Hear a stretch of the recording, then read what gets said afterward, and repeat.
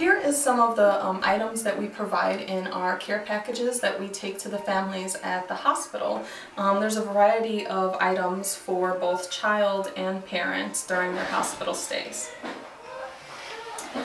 This here is one of the handmade blankets, which is a really nice thing to give to the kids, something soft and warm to touch after their surgery.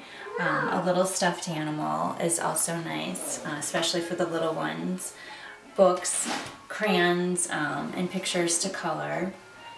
For the adults, we have things to pass the time, crossword puzzles, journals, just because you want to be able to take notes during the hospital stay and reflect back on things that are happening while the child's in the hospital, as well as a camera to take pictures to show the child later of the journey that they went through.